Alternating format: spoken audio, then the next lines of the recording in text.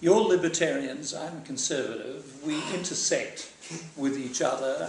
I sometimes think libertarians have slightly excessive enthusiasm for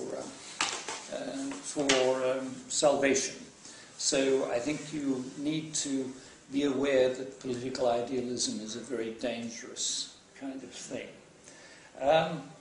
You will have realized my subject is absurd. And therefore, all I can do is provide you with a sketch of a position. Part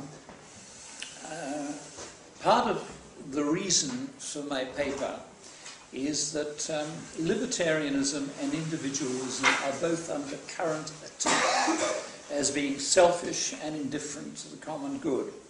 In the Sunday Telegraph, I think last week, we have a headline, Britain, the world's most selfish society, and it is making us depressed.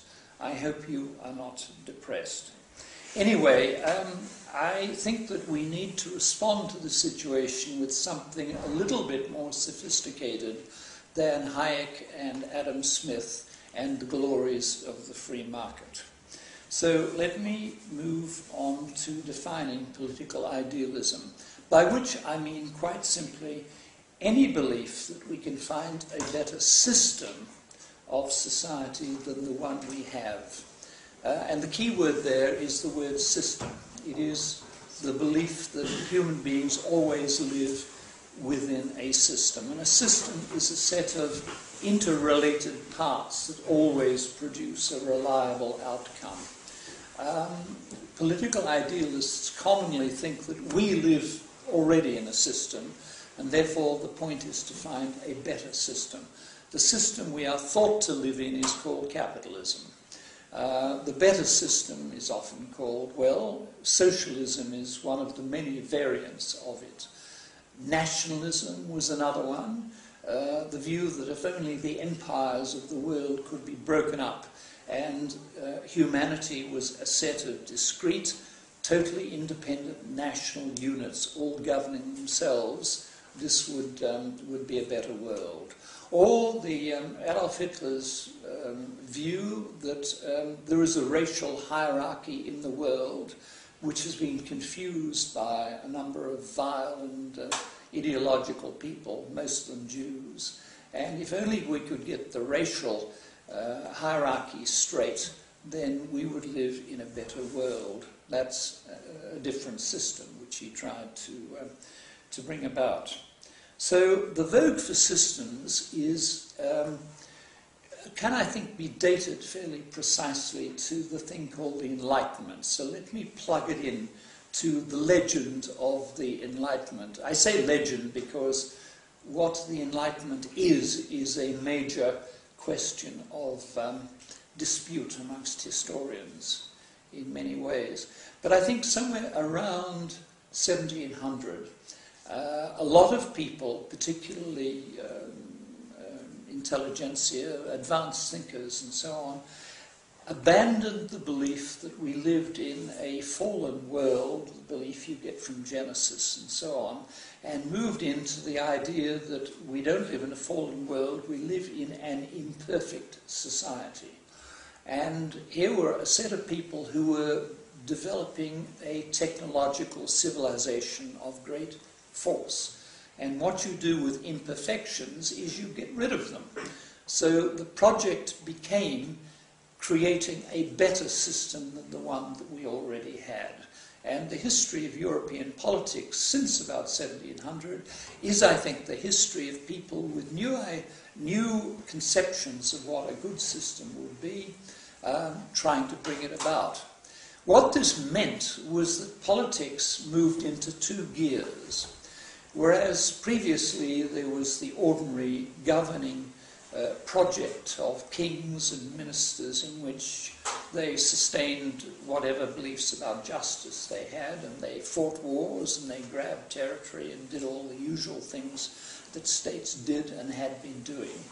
But secondly, there was another level of politics at which there was a hope that the levers of power could be seized by people who took seriously the idea of a new and better system. And obviously, the French Revolution was the first great triumph of this political idealism, and so was the Bolshevik Revolution and many other revolutions that have happened since.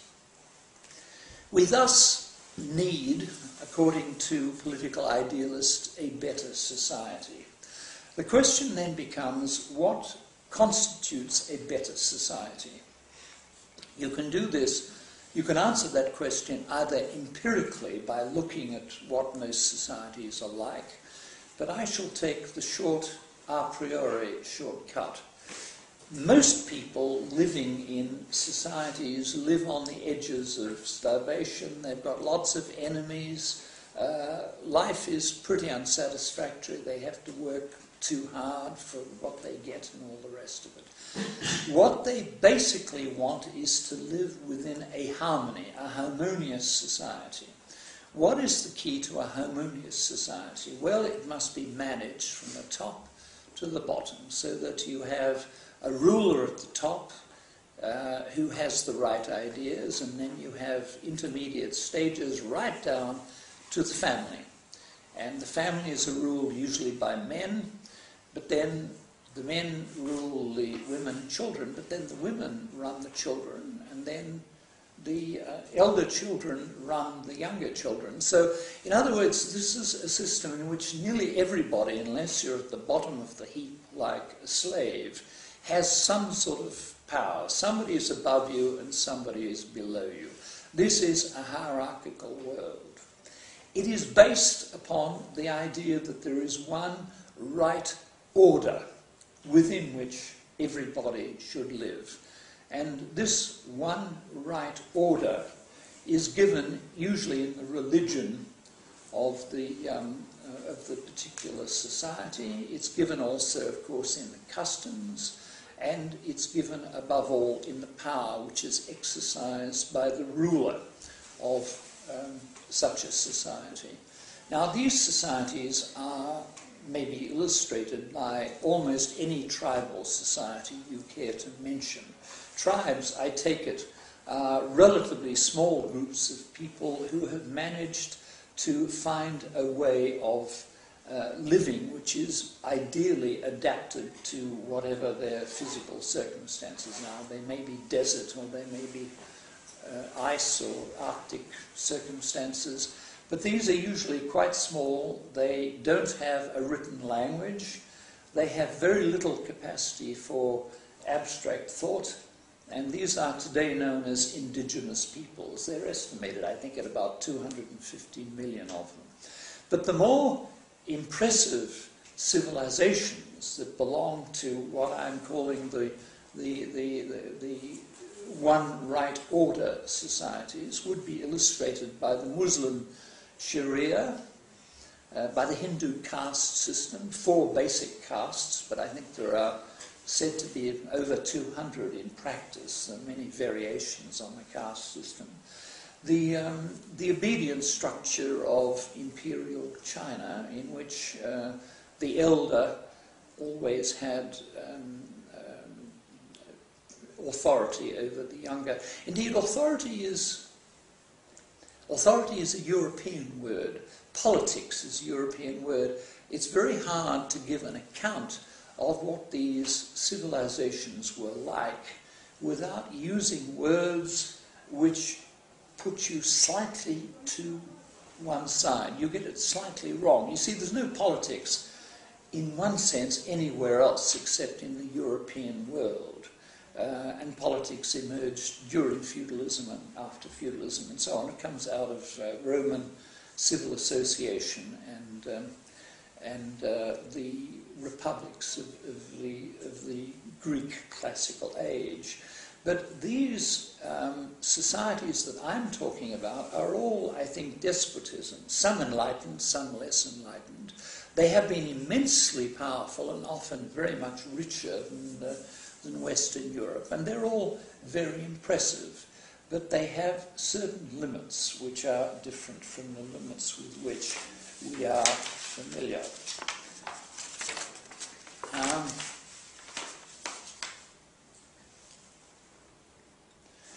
Now, we might ask the question, do we in the West have a drive towards ideal political systems, towards one right order of things?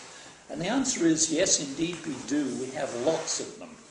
And that is the essential point which distinguishes European societies, I think, from any other kind of societies.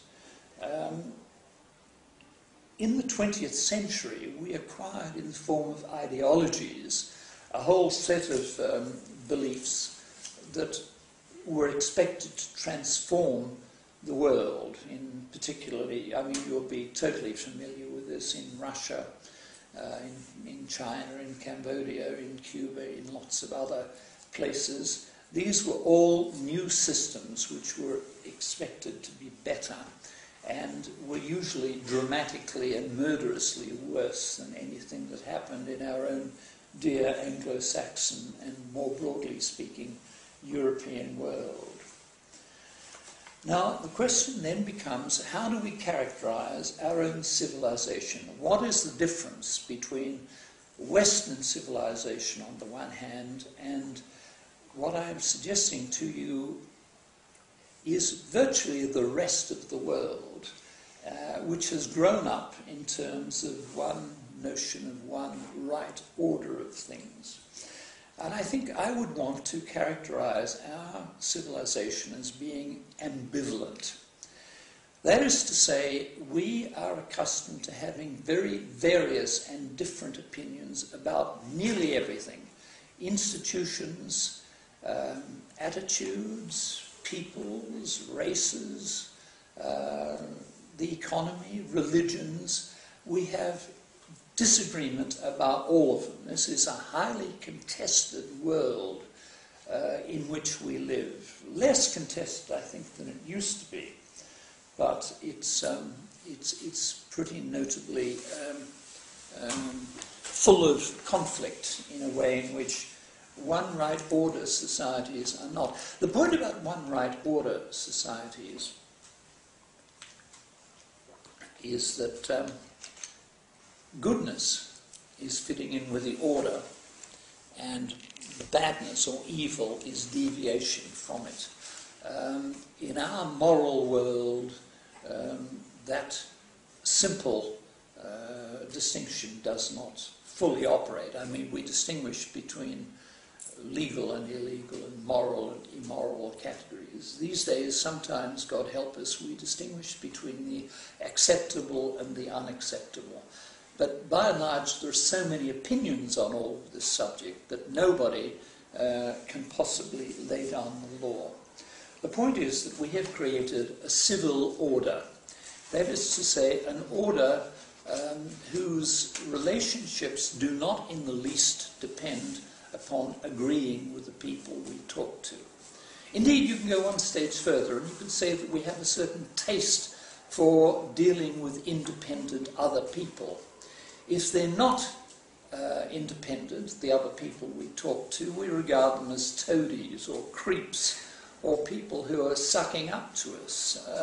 We very much dislike those who do not share our sense of an independent attitude to the way we should behave. Now, we like it that way, or at least some of us do in some moods, but does not this world in which we live, this world of contestation, also have its imperfections? Well, of course, indeed it does. One of them, according to some people, is inequality.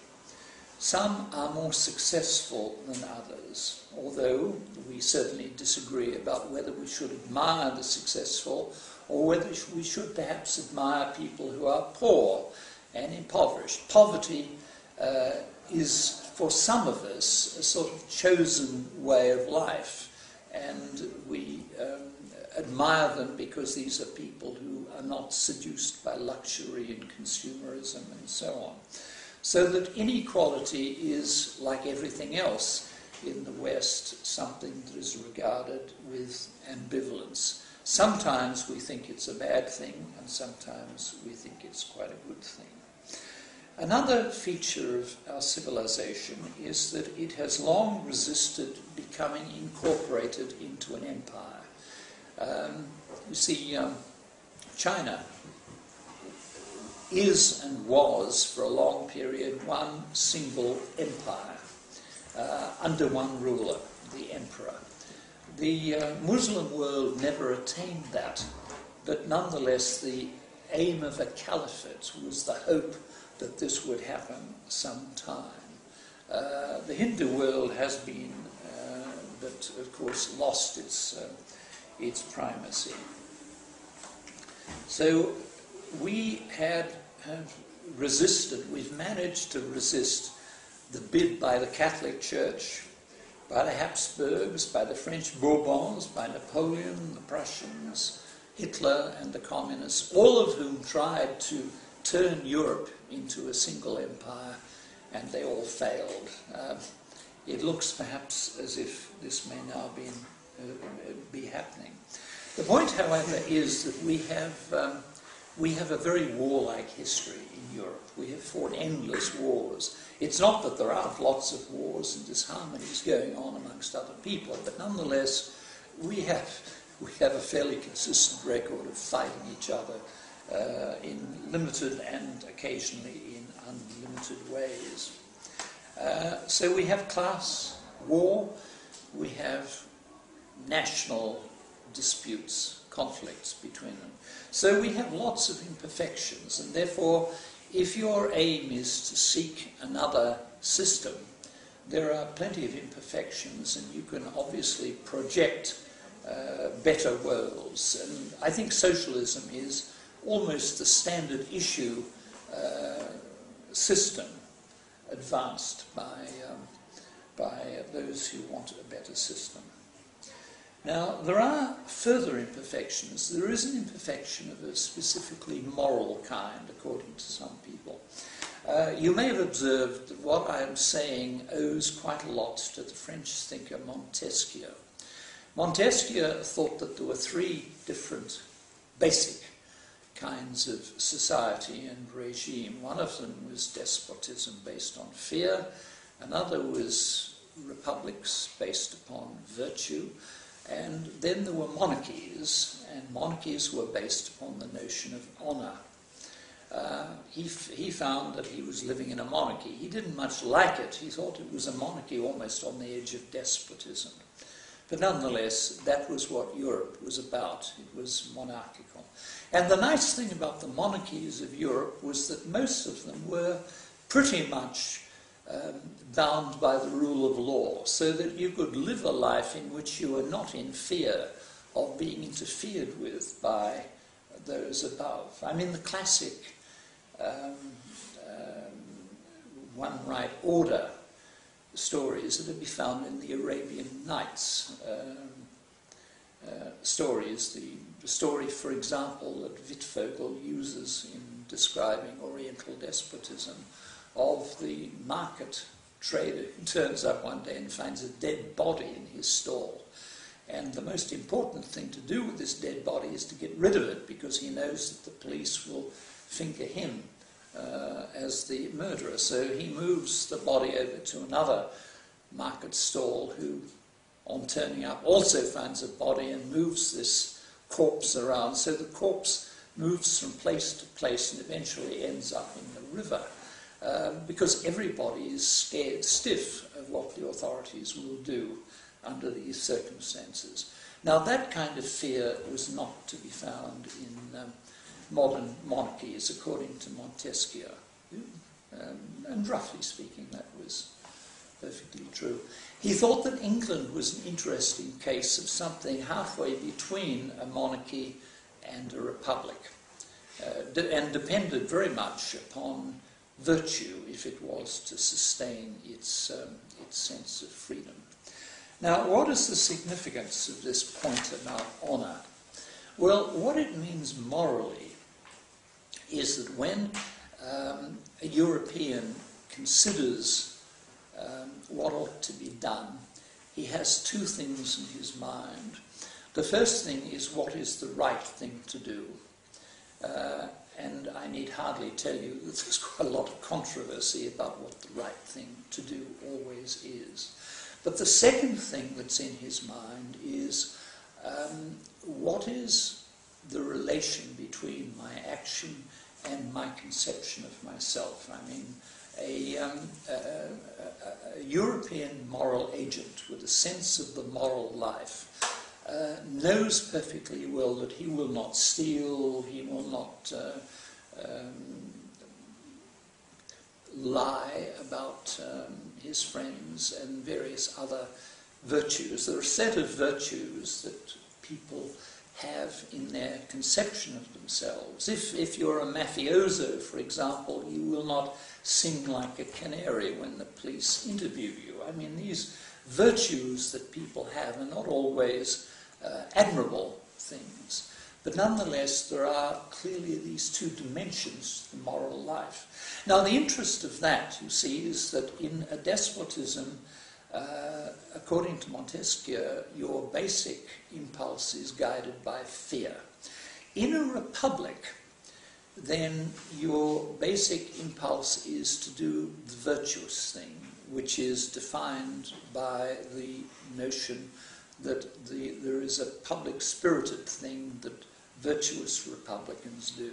So in other words, in a republic, if you have the right ideas in your head, you will automatically do the right thing. In a monarchy, by contrast, you might do the right thing, but the moral issue gets confused by the fact that you will be considering your honour as well as whatever the right thing to do might seem to you to be. Now, this is why the English anarchist William Godwin, for example, called the English system of moral understanding a gospel of indirection. In other words, people didn't do the virtuous thing because it was virtuous. They did it for a variety of reasons, and one of them was their own personal response to the world.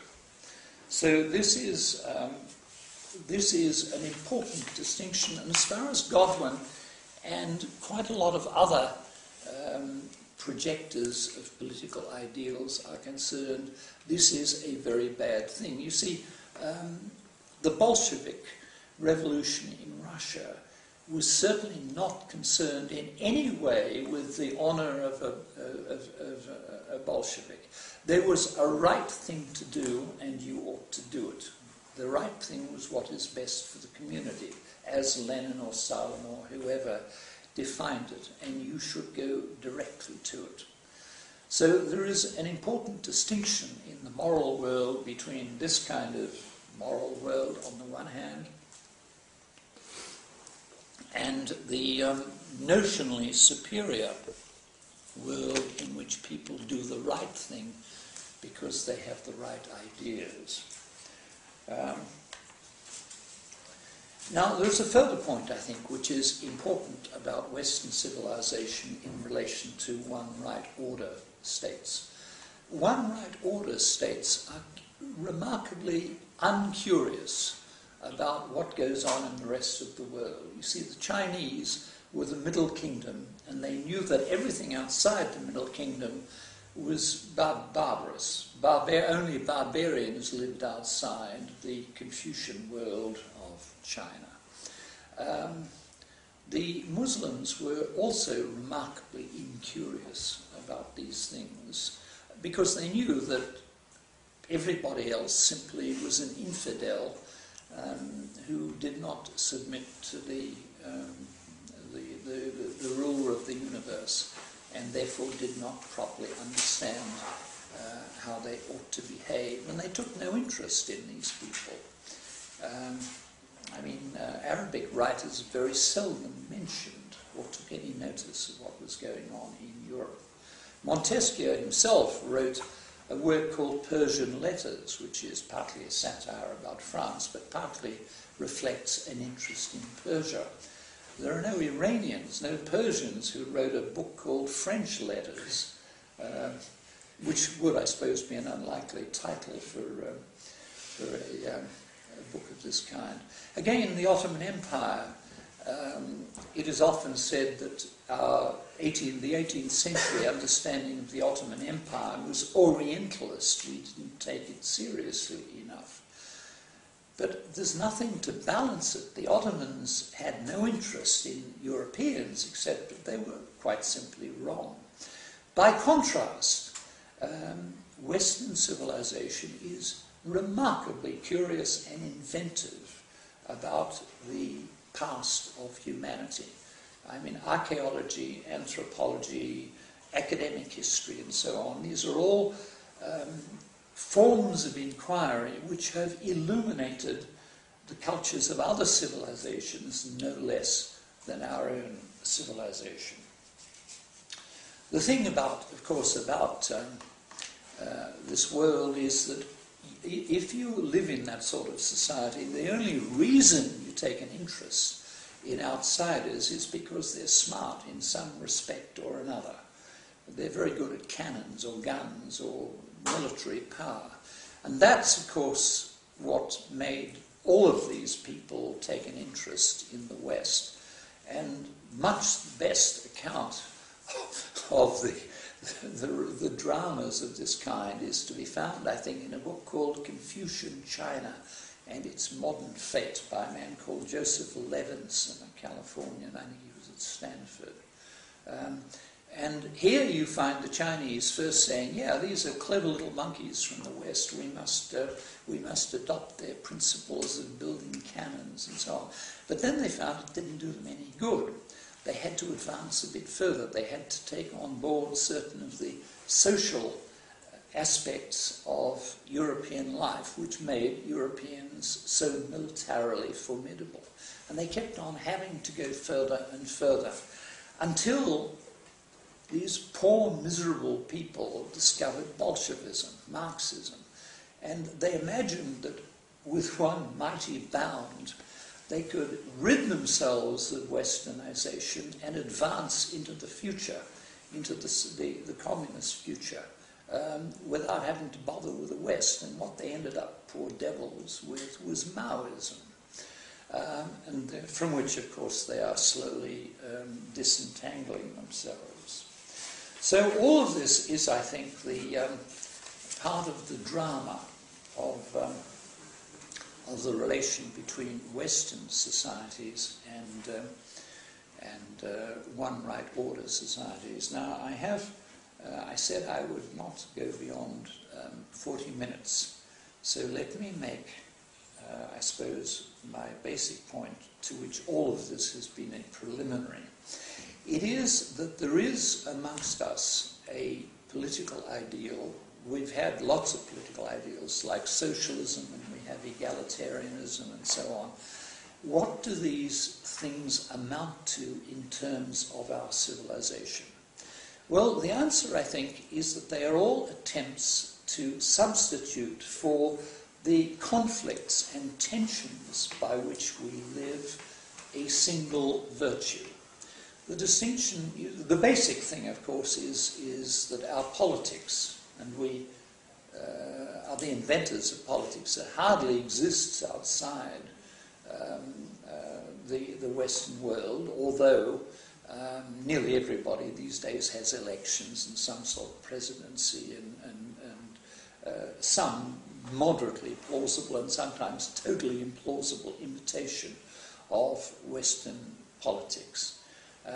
So politics is simply one aspect in which people have taken on board Western values. But the basic principle of Western politics is the distinction, very late arriving in our own society, between government and opposition.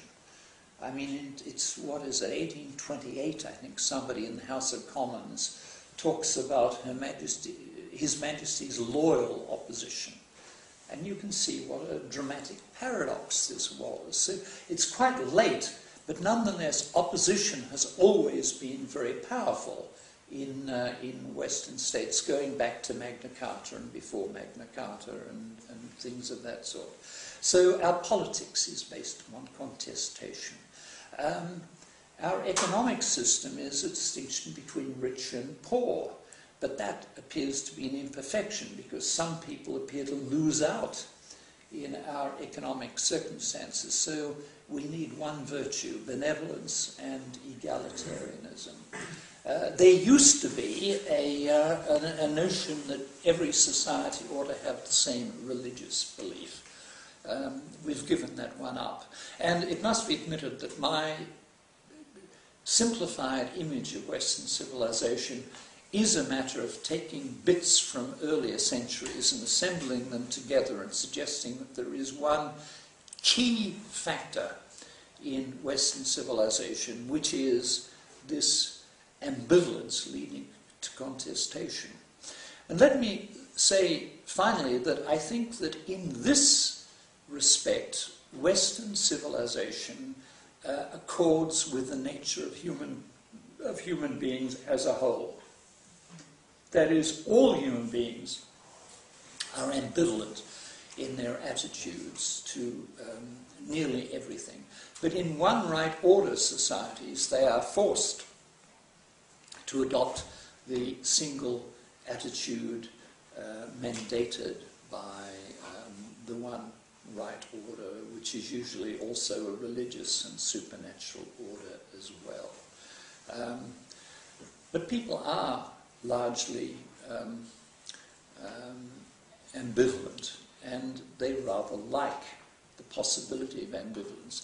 There is one final characteristic about one right order societies, which is that they can probably only work if people are ignorant of the alternatives.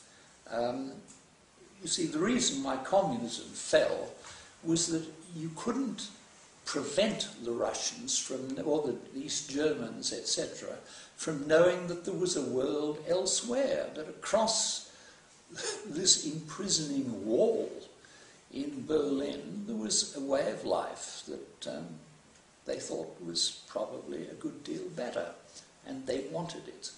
And similarly, in a way, even the Muslim world, which is pretty tight, can only be sustained if there is no recognized alternative to it. The same goes for the Chinese. But the Chinese are now adapting, of course, to the present. These things change, but the point about our present situation is that there are millions of people trying to get the hell out of one right order societies and get into the kinds of societies that we have managed to create.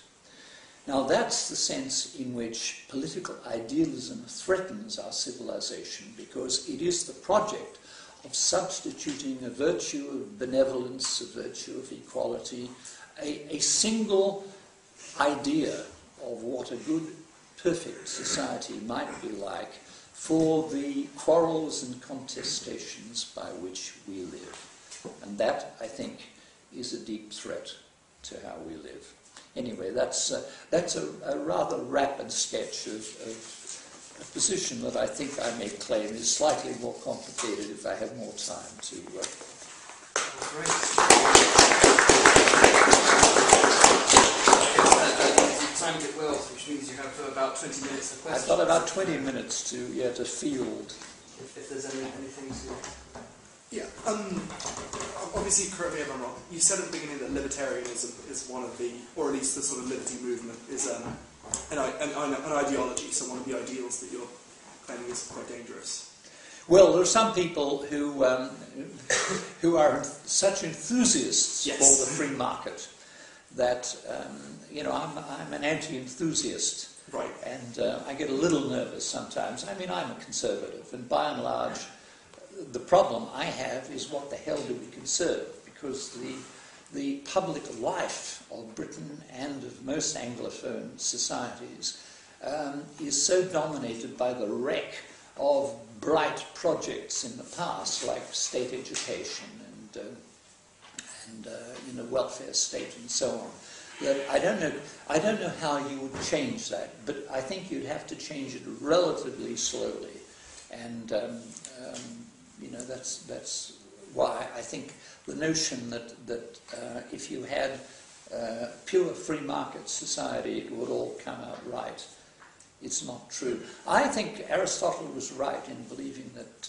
there are natural slaves and natural masters. It's not as if any single individual is a natural slave or a natural master, but I think slavishness and independence are sort of in balance and tension within everybody's lives. Okay. Yeah.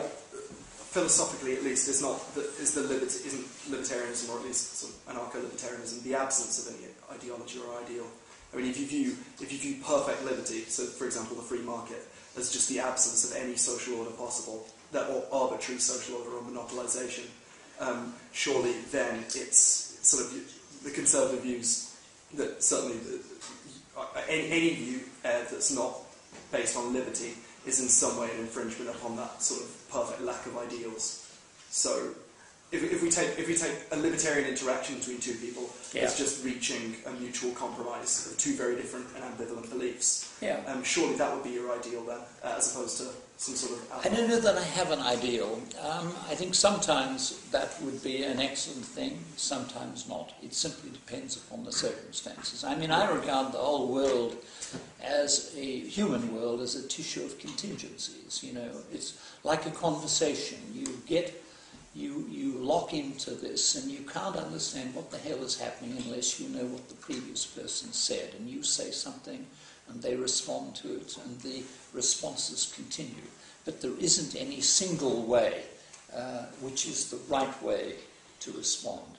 And that's what liberty is about. You see, when it's very hard to define freedom, and it's in fact almost impossible to define, but it is the way of life that we lead with modifications. But I better not go rambling on. The trouble with all questions is that you start pursuing hares in every direction. Yeah? Why do you think effectively we went right? What was the reason that the West, Europe, turned out so different from the rest of the world? Possibly later on, where did we go wrong? That's a whole very interesting question indeed, and I think the answer would have to be Christianity is a big kick. There's an Australian called Hurst who's written a short history of European civilization, in which he says it's based on three propositions. The first is that the Greeks believed that the world was logical and mathematical. The Christians believed that Jesus saved and we lived in a fallen world, and the Germans believed that fighting was fun. It's not bad. As a summary of Western civilization, it's not bad. You'd have to have an additional thing about Roman law and stuff like that. But I think that Christianity is the crucial thing. Hilaire Belloc claims that Christianity abolished slavery inherited from the Roman Empire. And it's perfectly true that Western Europe goes into the feudal period with masters and slaves and comes out with, at the end of the feudal system, there aren't any slaves around. I mean, there are agricultural labourers and serfs and people like that, but no slaves. And then, I suppose, Western Europe abolished slavery a second time, when Wilberforce and that set of people. So in other words, there is something, as it were, freedom-loving in the West, which is always hostile to slavery in any form. The crucial thing, of course, is giving to Caesar the things that are Caesar's and unto God the things that are God's. It's the distinction between the private and the public world. So there is, I think, a hell of a lot. This is undoubtedly a Christian civilization. Whether you believe in Christianity or not, you know, these days is another question altogether. But that, it could not have happened without Christianity, I think, is, you know, as close to a historical truth as I can find. Yep. Surely Christianity is an ideology, though. Define an ideology. Well, I thought that was your job. Yes, it is. But an ideology is a system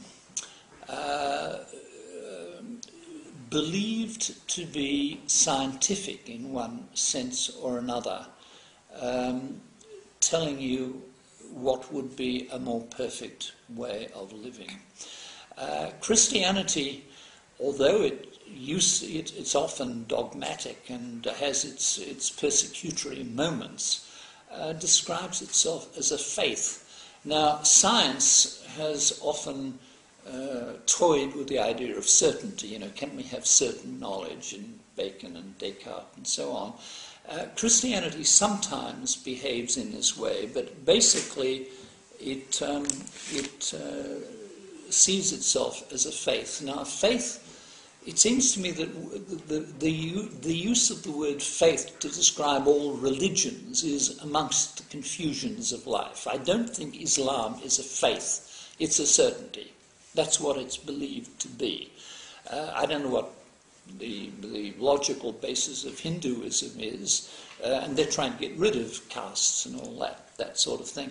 Christianity, however, I think has that's logically slightly different from other religions. You know, the categories of religion and faith and so on need to be treated like every other category with a certain amount of care. Yeah. But Christianity has been enforced on people with a lot of ideological vigour, as if this is the truth. It's certainly been enforced upon people, yeah, you bet.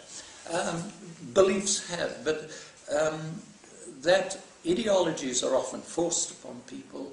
It does not follow that whatever is forced upon people is an ideology. This is converting the A proposition, it used to be called in logic.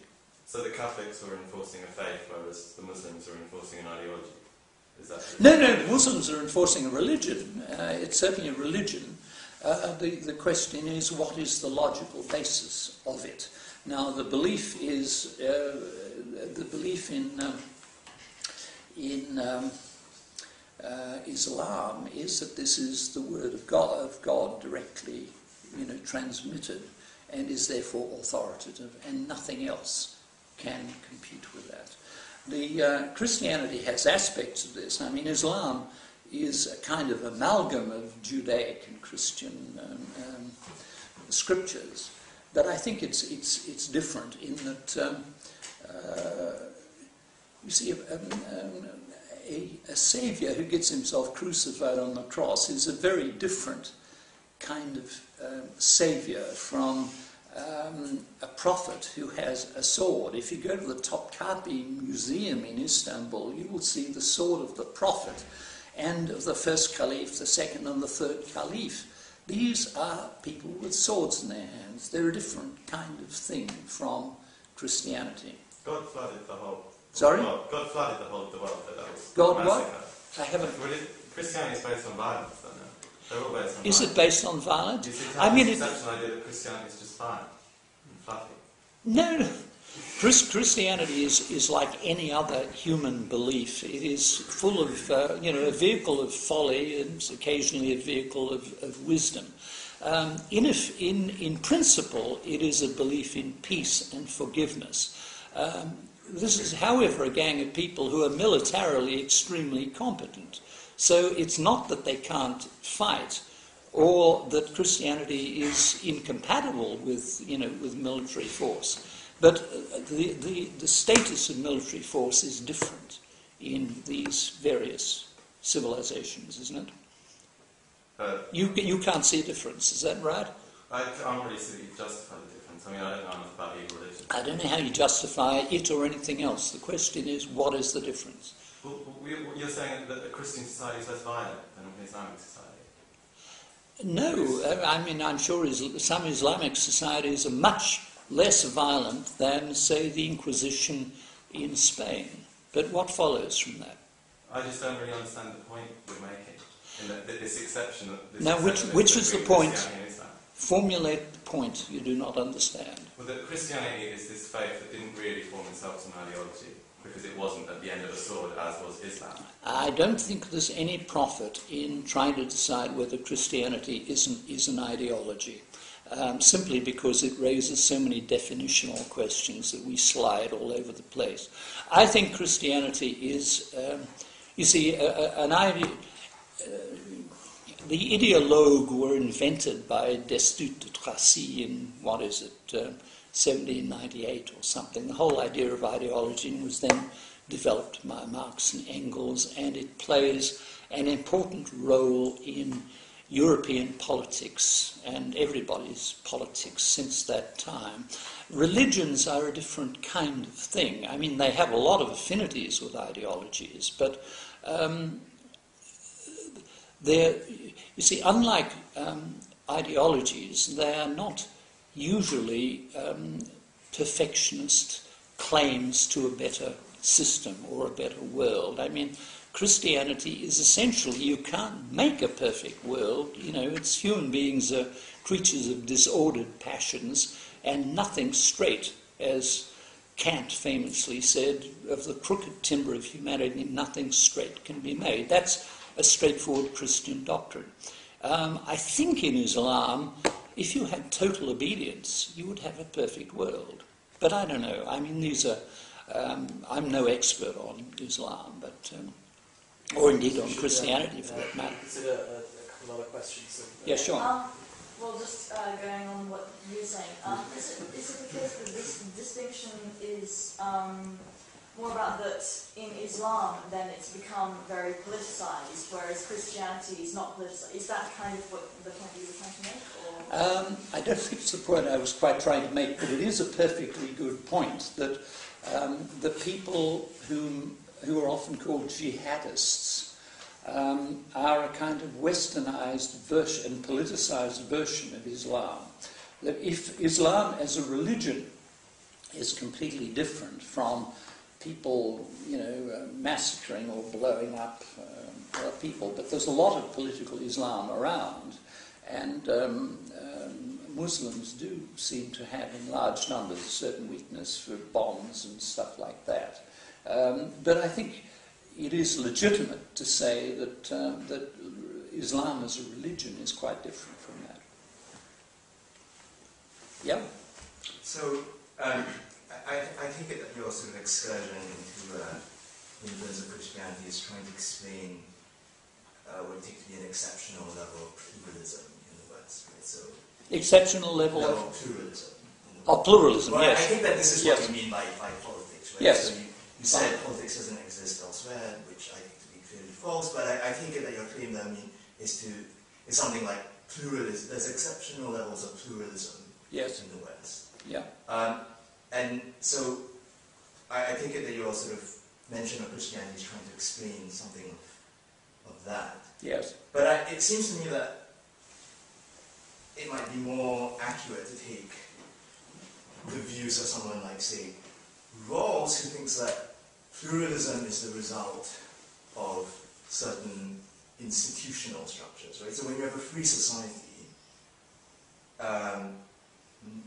when people are allowed to use the free use of their practical reason, they're going to come to very different views of the world. Yeah. Right? So we have free institutions lead to ideological pluralism, or pluralism about beliefs about the world.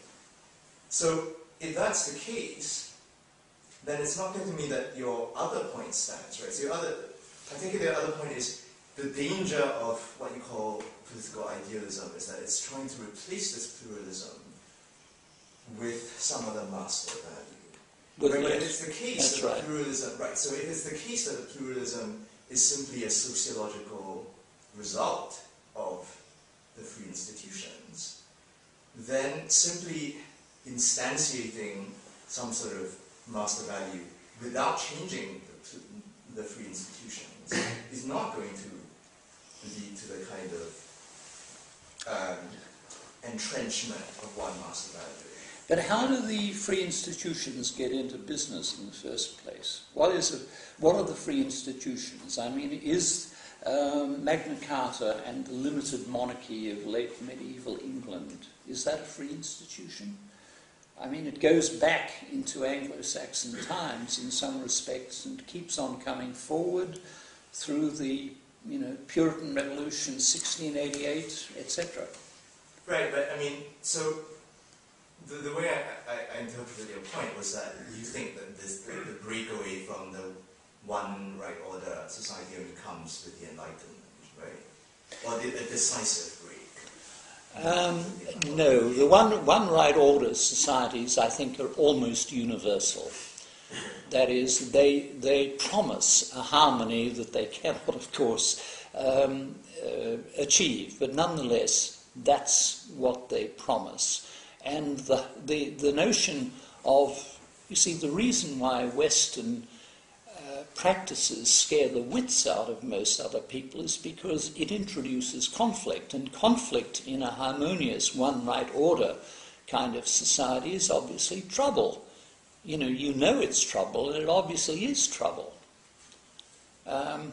So that's why I think the West is dangerously subversive to other societies, and simultaneously people from these other societies are frightfully keen to get into the West and migrate here if they possibly can. And I think they do this not just because we're rich, and not just because if you're living here you're not likely to be tortured or slung into prison, but also because it's freer. I think that that ambivalence is there, yeah? Just, I guess, related to that, but thinking more broadly about the project, I guess whenever we engage in the sort of the project of classifying civilizations, yeah, and we come and say, okay, well, these ones are evidently bad, mine is good, and we feel very happy about that outcome. But I guess you're always exposing yourself to the criticism that, well, hold on here, I mean, do you really stand at that Archimedean point, that objective place, where you can look at them and look at yourself and come to a conclusion that is unbiased and says, I'm actually pretty sure about this. So how do you come back to that criticism? Is it a priori, actually we all just prefer it over here? No, it's as I emphasized about our liking for independent people, it's a taste.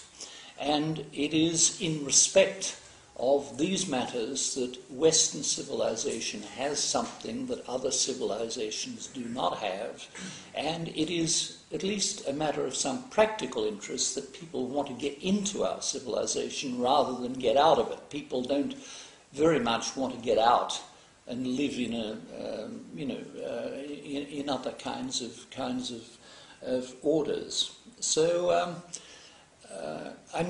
Multiculturalism is, I think, perfectly right in that you can live perfectly fulfilled life in a tribe or in any civilization, that all of them have to cope with problems of life and death and happiness and relations and so on.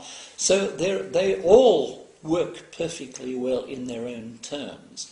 What the West has forced upon the world is comparison. People now, on seeing things on television, understanding, books spread throughout the world, we now live in a common world. I mean, Muslims, Chinese, nobody knew about the rest of the world, pretty much, until about 200 years ago. And since then, all of that information leads to all sorts of beliefs, many of them idiotic and so on. It's that means that we have been very disruptive and dangerous to other civilizations and maybe to the happiness of the world. Also, this ambivalent civilization we live in has its own worries, problems, defects and so on, but that's a slightly different story.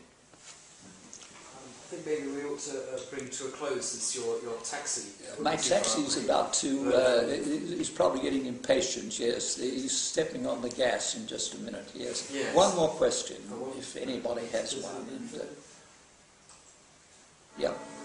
Actually, I haven't quite formulated this in my head yet, but you mentioned that you weren't quite sure about what to be a conservative about, and I was thinking I'd like to hear you expand on that a little bit, because obviously, the caricature of the conservative is someone in a little town village who wants to protect everything, but you seem to be implying that you'd like to protect diversity and... I don't know quite. I mean, I'm hopeless at making any practical suggestions about what should be done.